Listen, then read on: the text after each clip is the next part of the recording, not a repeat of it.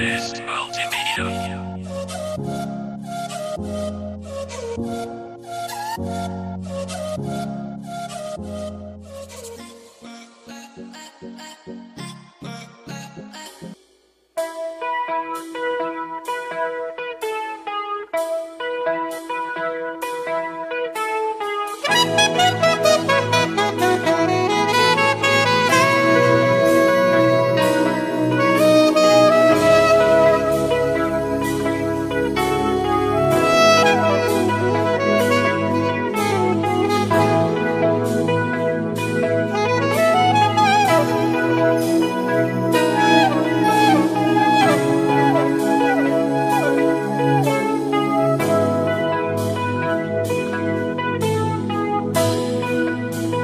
Lord is my strength and shield.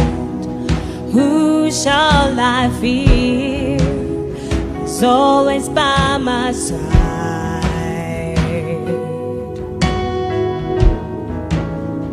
He will not let me down. He won't leave me nor forsake me. What's good, Zimbabwe? Hello, what's up? My name is Nadia Mutisi and welcome back to your favorite show. This is Rising Stars. Today we're on top of Hware once again because we are rising. And on today's show we have Aqualine Mudombozi. She's inspirational, she's young, she's creative, and she's here to inspire you on today's show. We're so happy to have you today, Aqualine. Thank you. How are you? I'm all right. Yes. So, Aqualine, could you please tell the viewers, the fans, who you are and what you do? Okay, my name is Aqualine Mudombozi. I am a mom of two and I'm married. I go to FM Church in Zimbabwe, Greater Grace, Melbourne. And yeah, that's basically what I do. I sing. All right, so we have Aqualine and she's a gospel singer. She's going to be telling us or taking us into her journey, how she's been living ever since she got into this particular industry and what it's been doing for her. So Aqualine, could you tell us what kind of music you do and why you chose to get into the kind of music that you do? Okay, I sing worship music. Okay. I wanted to do that specifically because I had an experience where I was kind of lost and depressed at some point, and worship music really revived me and refreshed me in a way, and it got me through all of those seasons. So if I can do that, share with that with other people, then I think that's worth something. Yeah. All right.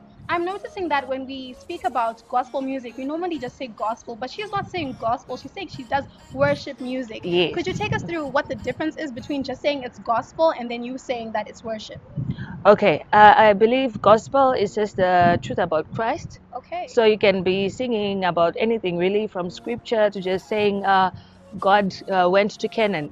Okay. You know, that's gospel music. But then worship specifically, you are telling God who He is, thanking Him for what He's done, what He's doing, and what He's yet to do, even when you don't understand it. So yeah, that's what worship is. Okay, so how did you know, and at what points did you know that this is your calling, to be a worshiper and not just a musician or just, a gospel singer? Okay, I've always sang, in choirs, with groups and all that. But when I started experiencing worship, before I was singing to myself, it changed me. Even when you're stressed, you just feel there's nothing to be afraid of. There's nothing to worry about. So that's so refreshing for me, and I would like to share that with everyone who can listen. Yeah. All right. Okay, that's beautiful. Aqualine. Yeah. All right. So Aqualine, would like to understand, because I feel like your relationship with the Lord is primarily what has led you to get into the kind of industry that you're in and the kind of genre that you sing. Yeah. And I think there's such a misconception in the world in general that people think that Christianity is something that is passed down from your mom to you just because you're born in a Christian family. Yeah. And could you take us through your process of having Jesus as your personal Lord and Savior, and having grown up in a Christian home? At what point did He then become your Savior and your Lord? And what does that look like, so that people out there can be helped as well? Okay, I always grew up in church. I sang. I went to church every Sunday. I went to cell groups. We did everything that was there to do in church, and that was just routine. But then when real life started to settle in and you start seeing things, you start seeing life, you start having problems and issues, you look for answers. You ask questions and you are not so happy, and then you find that place, that one thing that you say, no, but this could really work. Because when I started experiencing, it was in scripture again actually, when I heard about Jesus, it was different than every other time that I heard it. And you start to really seek, I need this Jesus so that I can be whole, that I can be fine. Oh wow. Yeah, Oh yeah. wow. She needs Jesus that she can be whole. Yes. And I'm sure if you're watching this as well, perhaps you need Jesus that you can be whole.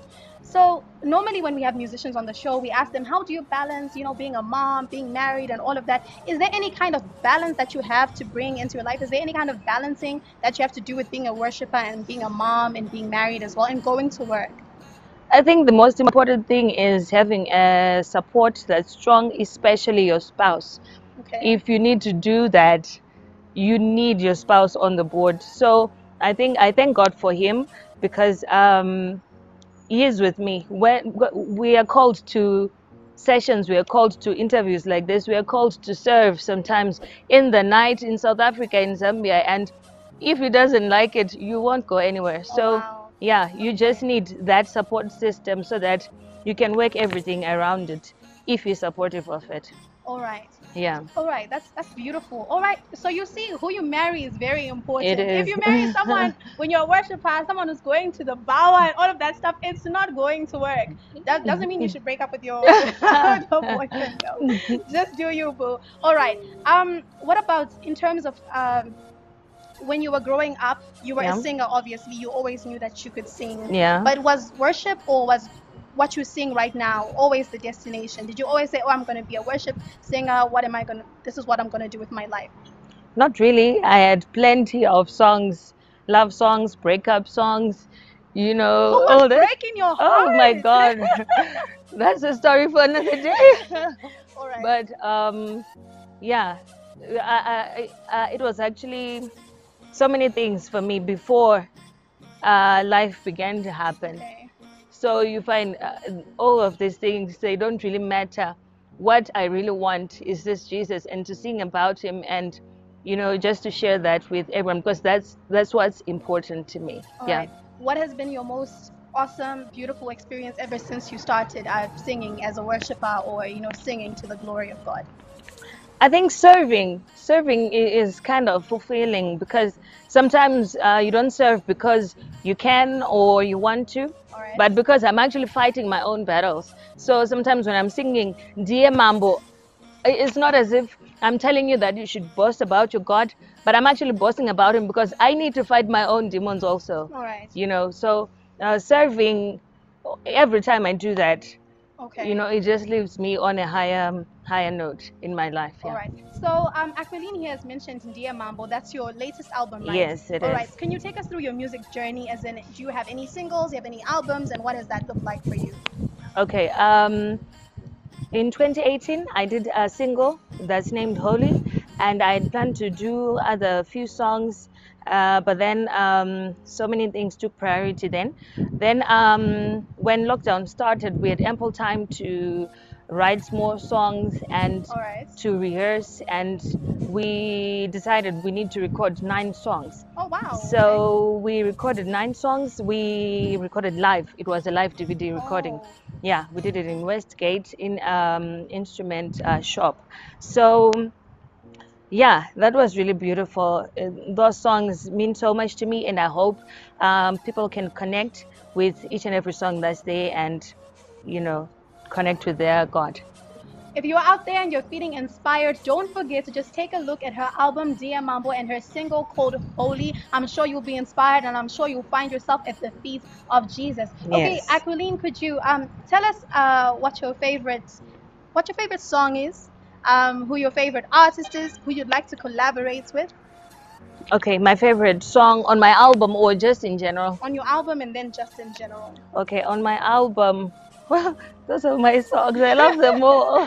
But maybe I really connect with Hosanna to the Lamb, because Okay. it's a song that I'm not really asking anything. I'm not really thinking about anything else except just saying, be praised, oh God, you're just beautiful. for everything Okay. you've done, for Wow. everything you're still doing, for everything that you will do. So Hosanna, my heart will cry, Hosanna, Hosanna, Hosanna. I think Wow. that's just a beautiful space that it leaves me in my mind.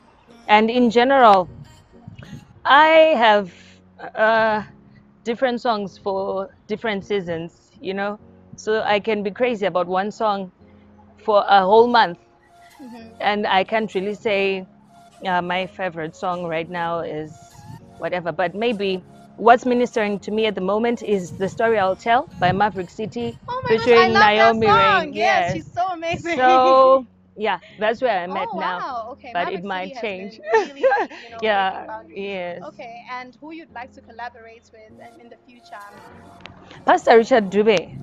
Well, I was supposed to sing with MD Mambo, but Okay. last minute he didn't make it. So Okay. I'll still love to That's beautiful. collaborate with him. He's a powerful worshiper, and I've learned so much from him from Call to Worship Africa, where I also serve. Oh, okay. Yeah, That's so amazing. All yeah. right, could you just take us through your ambitions as a worship singer? What do you aim to do? Who do you aim to please? And where do you see yourself in the next 5 years? Okay, I aim to please God. I just hope that because of everything that God has done for me, I can make Him proud, you know, because I feel like I'm just a estranged daughter somehow All with right. issues and stuff. He has healed me, he has completed me, still does do that. So I can only hope I make him proud, you know, by serving and doing the things that he wants, I believe he called me to do. And I hope to grow into a worshiper that shares the stage with so many people that just long to have the presence of God, you know, fill that place. Yeah. All right, that's so beautiful. I think part of our final questions would be who has been, I can't say carrying you, but who has played the most significant role in your life um, around you, be it the church or the people that are around you, who have helped you to get to where you are today and who have inspired you to continue singing? I believe you mentioned your spouse. If Hmm. that's still the answer, you can get a little bit more into that. Well, I can say more about that, but I think I've said enough. We co-write the songs, we sing together when we have nothing to do. That's what we do in our house. We sing with our two children. Now we go crazy and all.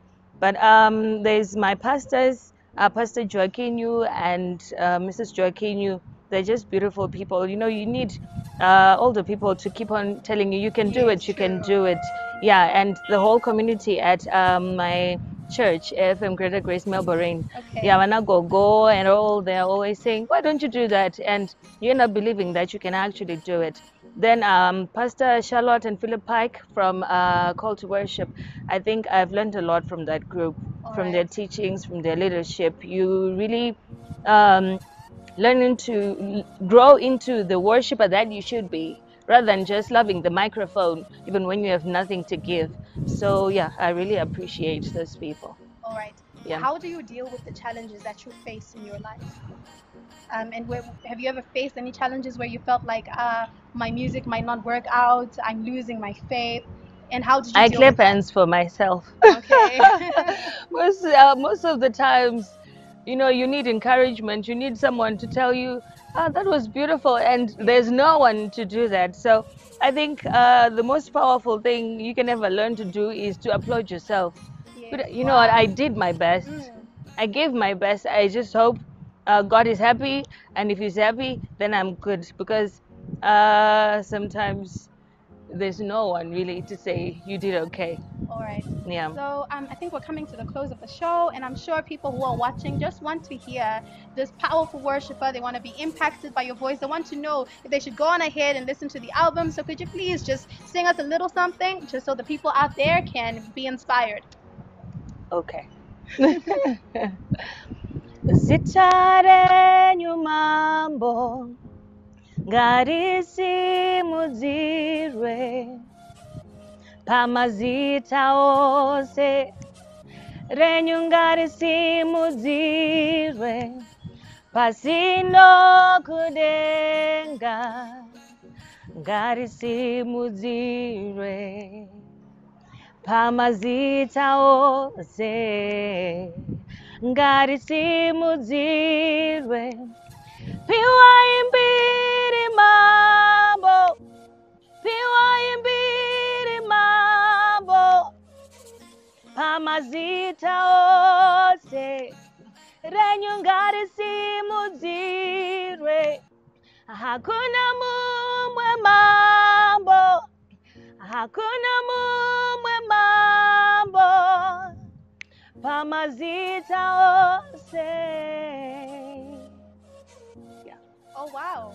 Wow. Ladies and gentlemen, we have the voice of a nightingale up on the rooftop today. We're so excited to be having you on the show today, Aqualine Mudombozi. Thank you so much. It was just for so having inspirational me. hearing your story, hearing your journey, and just knowing that there's more that we can find in Christ. We True. hope that all the viewers out there have been listening intently and that you guys have learned one or two things. Before we finish, could you just tell us what your favorite scripture is in the Bible? Psalms 121. Yeah. Ndichatarisa kumakomo, rubatsiro rwangu runobva kupi? Runobva kuna Ishe wokudenga. Haangatenderi zuva rindipise kana kuti mwedzi undikuvadze. It goes on and on. I can't really remember the words exactly, but that's my favorite scripture. All right, ladies and gentlemen, this has been Rising Stars. I've been your host, Nadia Mutisi. We were joined today by Aqualine Mudombozi. We are on the rooftop. We are Rising Stars. Don't forget to like, comment, subscribe, turn on your post notifications, and catch us next week here on Rising Stars. It's goodbye for now. Mwah. Thank you.